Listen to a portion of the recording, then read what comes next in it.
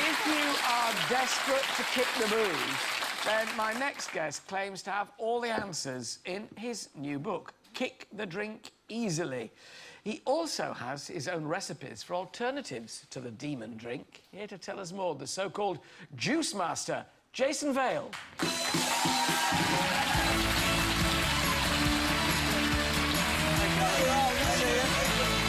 Jason, you're a great advert for not drinking because you look as fit as a fiddle. When did you last have any alcohol? I don't know, 12 years ago, maybe? 10, 12 years ago. So I could look like you if I stopped. No, OK.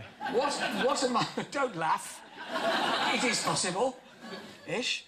What are the alternatives? What are you going to show us? Well, I'll make you a couple... I mean, first of all, you've got to remember that when it comes to stopping drinking anyway, it's psychology, number one, and that's primarily what the book's about.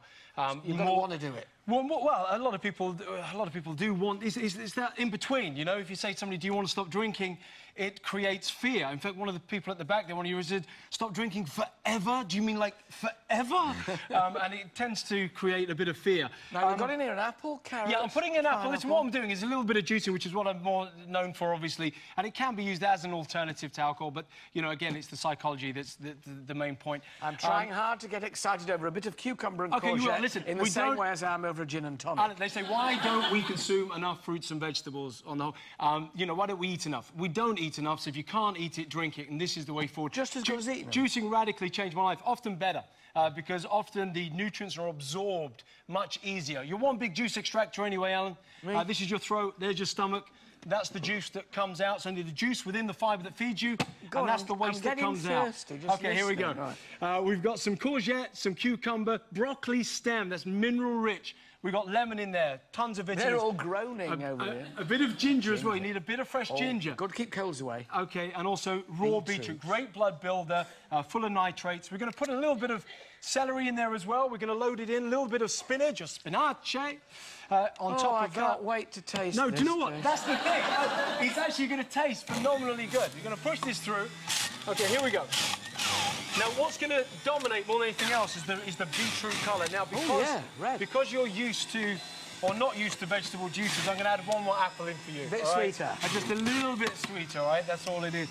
Now, this is great for children because, you know, especially if you... Look, you can lie to them a little bit. They're going to lie to you when they're older, right? Yeah. So, look, what you do is you say to them, first of all, do you like berries? Yes. Right? This is a separate question. There's no berries in it, but you're just asking them a random question. And they think that this is... It's rich, it's thick, it's delicious, no artificial colours, no artificial flavours, straight from nature, straight to the glass. Alan, come on, man, you know it's good. It is absolutely... You know it's good, I'm telling you. Delicious. It really is. Yes, it really is. Listen, I'll tell you what, I'm going to make a quick lemonade. 2 apples, lemon, with the rind on. I know we're short on time, but look, we put this through. Alan, I've got to tell you, homemade lemonade, no sugar at all, no added artificial sugar. Well, if it's half as good as that, I have to tell you, I didn't expect that to taste anything like... Well, do you know what? You went veggie straight away. You went hardcore. But this will just... I've been hardcore a long time, man. This will freak you out. This tastes like the sherbet lemonade dib-dab, you know? I'm telling you, man. 2 apples and a lemon? 2 apples, lemon with the rind on, homemade lemonade. Get some freezer ice lollies, freeze them, lollipops for kids. Honestly, there's so much you can do with fresh juicing, man, I'm telling you. Goodbye, gin. Jason's recipes can be found on our website. My thanks to Jason Vale. Really good.